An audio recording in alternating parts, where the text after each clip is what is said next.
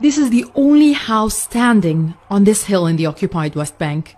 Here, there are 3 legal Israeli settlements, an illegal settlement outpost, an Israeli military camp, and 1 determined Palestinian family. To stay, they have to take extreme measures.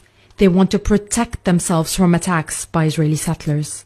We can't leave the house alone. My sisters got married and I couldn't even go to their weddings. They are always hovering around. I can't even get to work.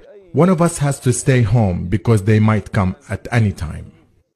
Mus'ab says the attacks are getting more frequent and more violent. In 2002, the settlers burned the house and my dad had a heart attack a few days after. We were here before the settlers. My grandfather built the house in the 1970s. Then my father and mother inherited it.